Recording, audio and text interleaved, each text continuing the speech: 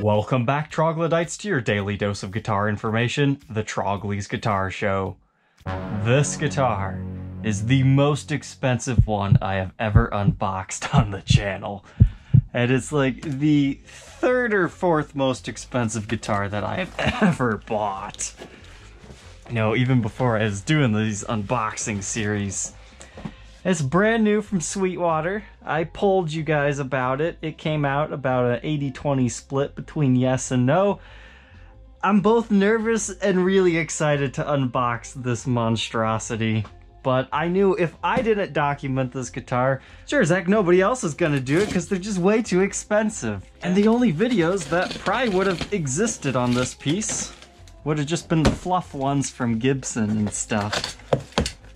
But let's go ahead and open this up. You know it's a big purchase when Sweetwater sends you not one, but 3 packets of candy. Thank you guys. I can see I got my Laffy Taffy fix. I love those things. So here we go. Oh, that's a big box. Even the FedEx man, when he delivered this, he said, wow, that's a heavy box. And I can definitely see what he's talking about.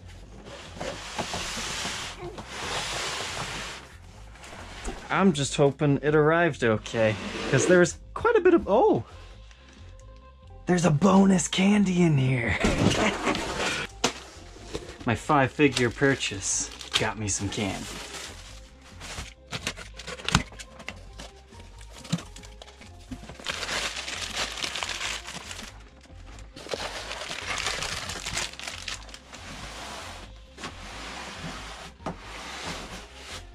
I don't think I've seen a case like this from Gibson before. What could possibly be in this? Giant rectangle case that weighs a ton. Well, it says Gibson on it.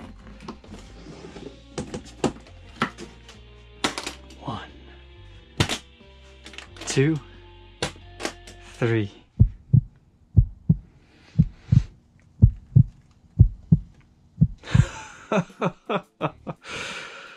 Oh my, the Slash double neck EDS 1275. I have never been in the same room as a double neck guitar, so this thing is doubly as exciting for me. These things are $13,299.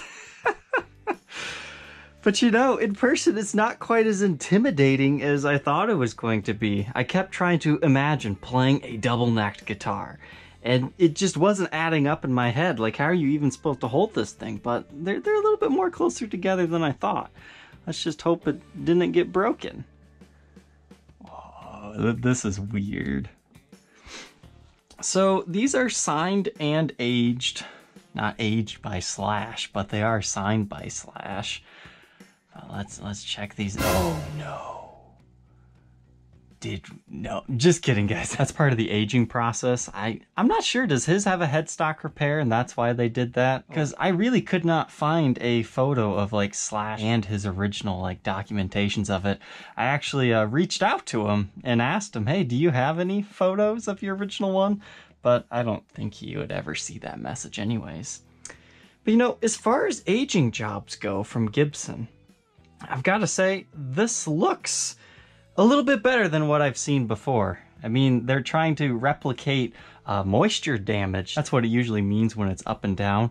I mean, you can clearly tell it's an aging job, but an aging job, I think it looks pretty cool. This is strange, holding 2 guitars at once. You feel like such a rock star with this thing.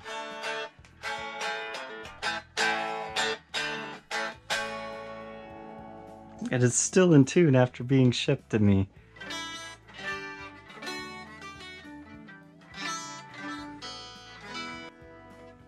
Man. What have I gotten myself into this time, guys? You will enjoy the full review and demo of this one. This is an insanely cool piece.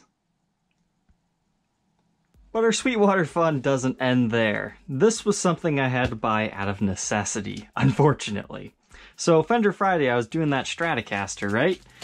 And I noticed my amp, I was on distorted channel, it just faded down to nothing but clean tones. But then it faded back up into distorted tones.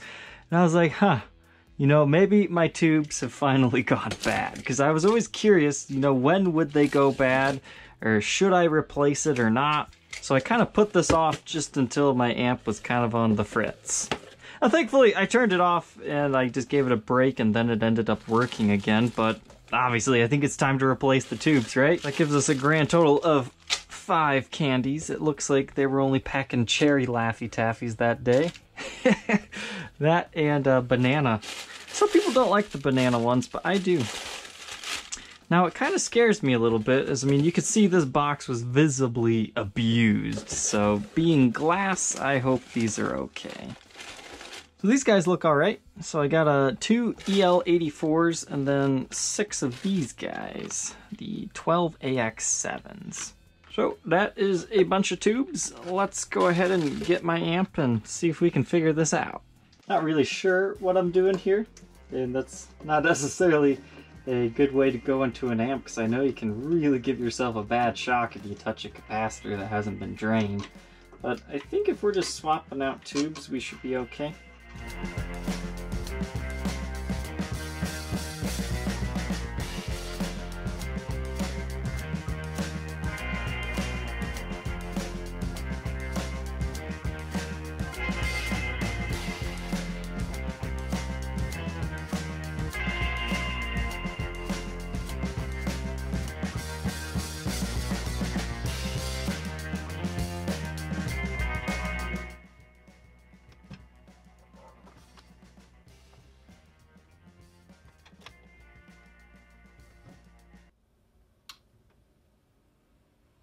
Well, it turns on, that's a good sign.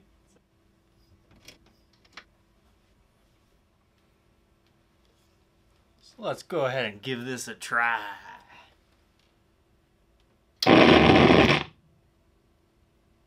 Well, that doesn't sound good. Let's see if the second time's the charm.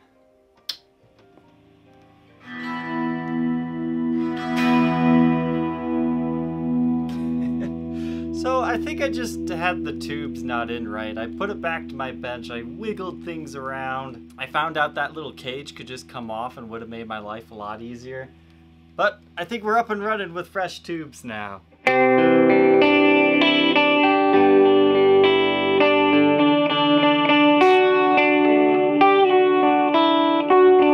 Now it's time to do some boxing.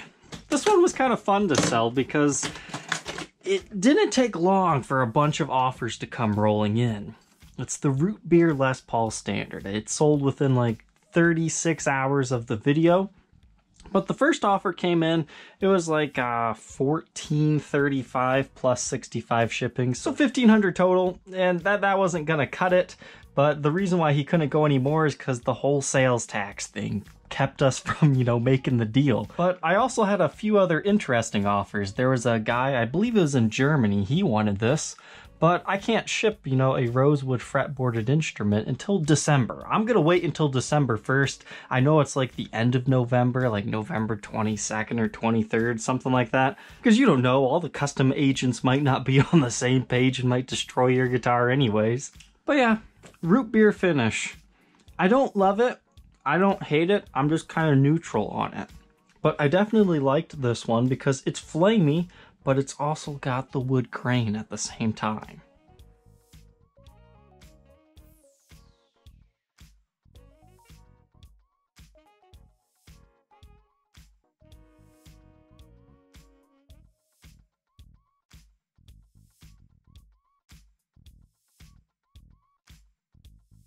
And now we're saying goodbye to this Cherry Sunburst Custom. I never did a review on this one because it ended up being kind of a headache. A lot more replaced parts than the guy originally thought. Turns out he actually likes the show, so instead of returning it, I was just like, okay, I'll just sell it, break even. But this one is actually, I think, going to end up in Ukraine, which is kind of a long way to go. A dealer over there was trying to source a guitar for one of his clients, and this just happened to be the cheapest one on the market. He kept trying to get it cheaper and cheaper. He's like, nope, I know what I've got here, buddy, and I know you can still make some money on it too.